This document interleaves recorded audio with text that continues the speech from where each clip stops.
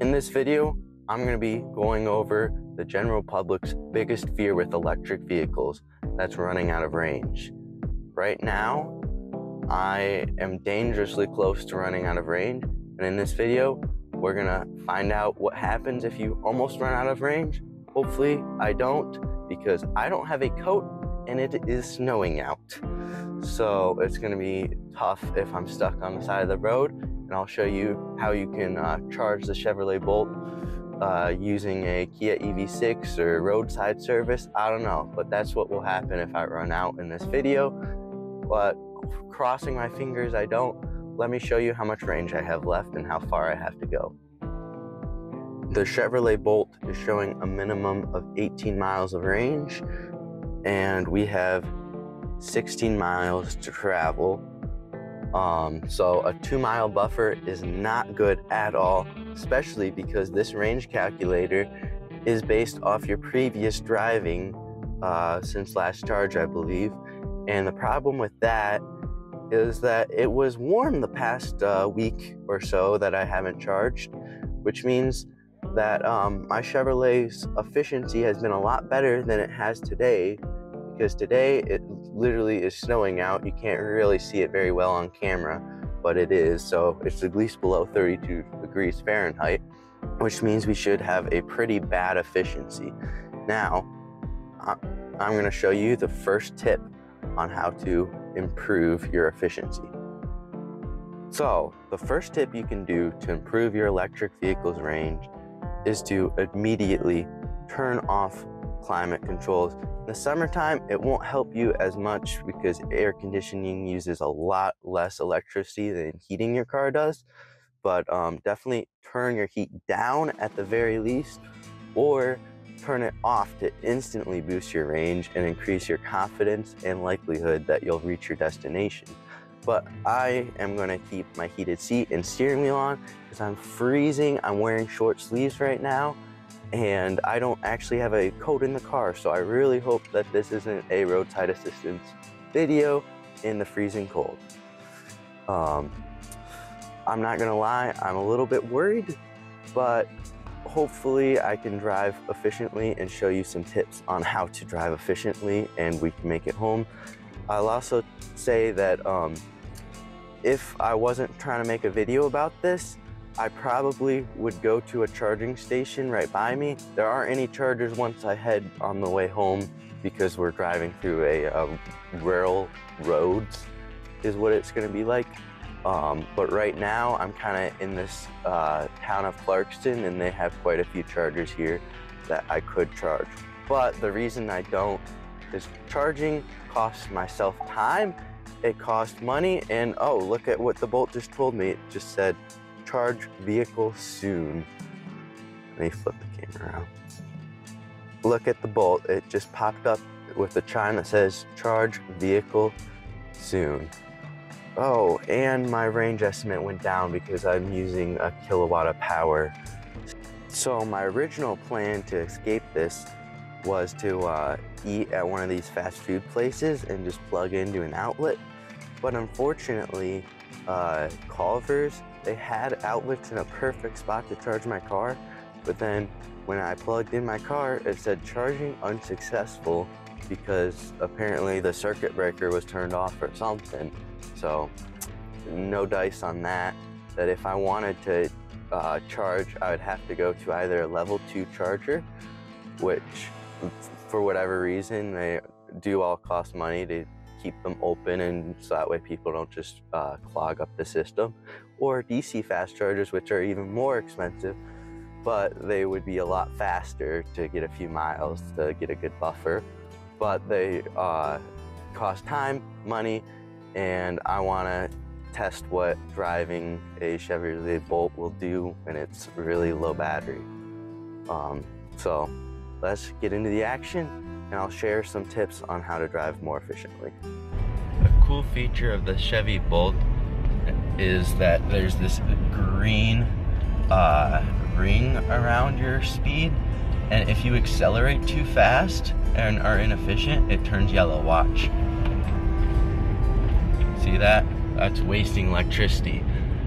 I'm being a little overconfident there, because I'm still not sure if I'll make it home, and I was just told that if I don't make it, the EV6 will not come save me, and that I should call a tow. So definitely the stakes are high right now. So at this point, I'm starting to regret the decision to make this video, because it says I have a minimum of 13 miles and I have 14 miles to go. That's a 1 mile buffer, which can evaporate instantly. The way that this efficiency works is there's a little line underneath the speed. It shows you if you're trending towards the maximum or minimum. I am not a fan right now that my minimum amount of range is 11 miles and I have 13 miles to go, so it's up to me if I make it or not. And my propulsion is reduced. Did you guys hear that? I'm trying to regen as much power as possible. I literally am not going to touch the brake at all. So it's kind of crazy. And now I can't even see my maximum or minimum amount of range. That's one of the Chevy Bolt's biggest design flaws, in my opinion. When you get low battery, your range is what matters the most to you. And right now, I can't even see it. I just have these little bars. The only way you can actually see your range number is if you check the Chevrolet app, which you have to buy OnStar for. So I am stressed out, to say the least, right now.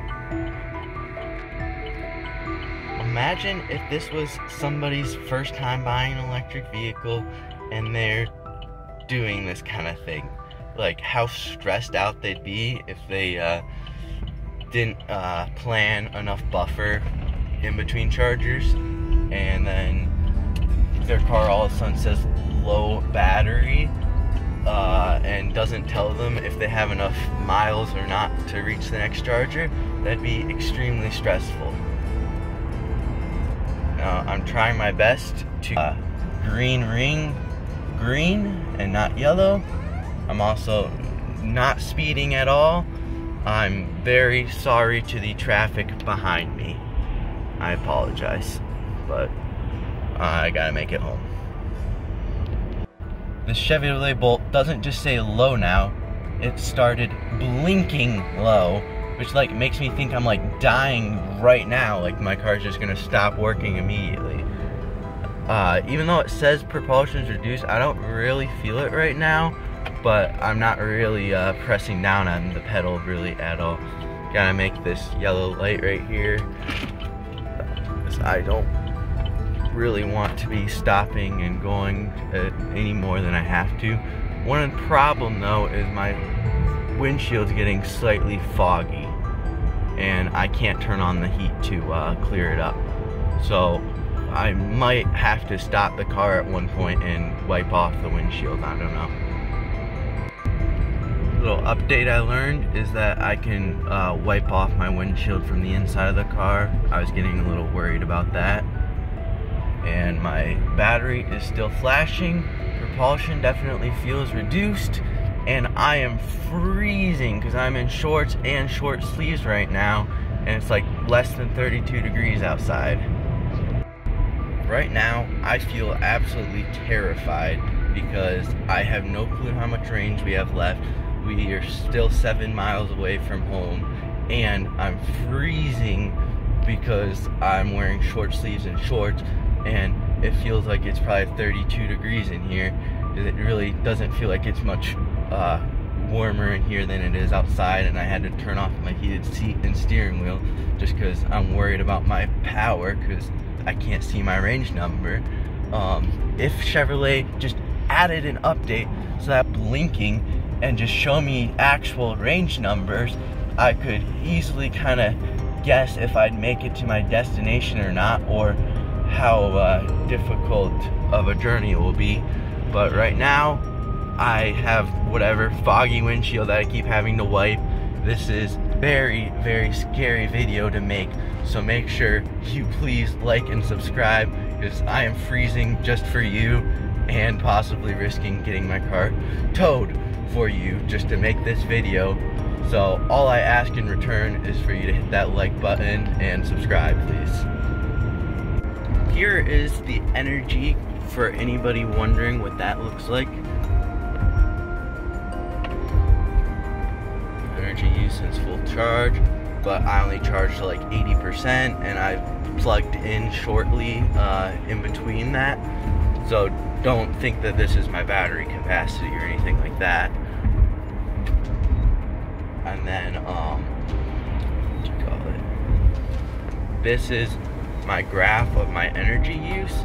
So it seems like I'm doing a pretty good job driving efficiently, but I'm still scared because we're like 4 miles away or something like that, and cars definitely feels like I have really reduced power. I am shivering. This is so terrifying.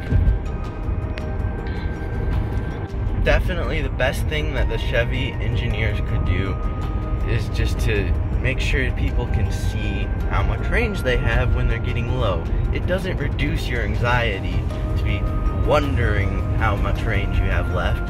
It only increases it. So maybe somebody's thought process was, well, if they can't see that they're about to run out, they won't fear it. I definitely fear it, and I can feel the pedal getting mushier and mushier as I'm getting closer. But yeah, and I think the fact that I'm freezing also is inducing some actual danger, because I don't have a coat. So what am I gonna do if I run out? I don't know. I'm starting to feel some relief because we're only 1.5 miles away, and it's still allowing me to travel at 46 miles per hour. When I get to almost my driveway, I will gun it to see how much power the car can give us, because as you can see, it has a gauge that tells you exactly how many kilowatts worth of power you're using at the moment. So normally the Chevy Bolt has up to 146 or 150 kilowatts of power it can output. So I'm going to test that. I'm also currently like in eco mode and stuff, but for a little test I will put it into sport mode, so that way it's not limiting power there, but it might be capped either way. But yeah, I'm almost to our street, and we can test out sport mode. So interestingly enough, the car doesn't let me put it into sport mode, but here is the power when I gun it. Ready? Wow, that is really fast. I bet we probably made it with, I'm guessing, 4 miles of buffer. So I'm gonna recap when we get there. I've never been so happy to make it home, but look at this windshield.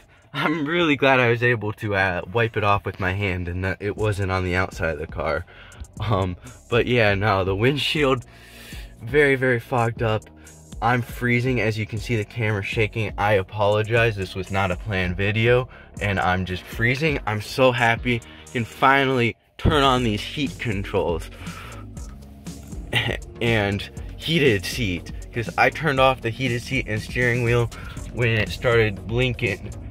So we made it home. Now I'm gonna tell you probably what I would have done if I did run out and how I would have fixed the issue. Now if I did run out of power, I was told I should call a tow, but my other plan would have been to get somebody to bring over the Kia EV6 to me and use our vehicle to load adapter to charge my Bolt with the Kia EV6 on the side of the road. Now that would take forever, but let's say if I fell short by 1 mile, 1 mile would only take like 20 minutes to charge, so it wouldn't be the end of the world to get like 1 mile worth of range using whatever adapter.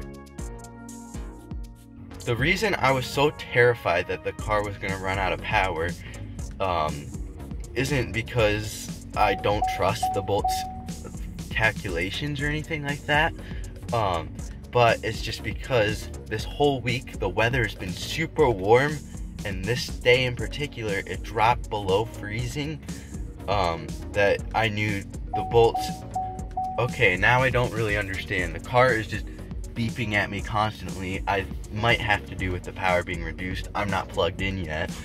So it'd be funny if we're using 6 kilowatts of power and it runs out while I'm talking.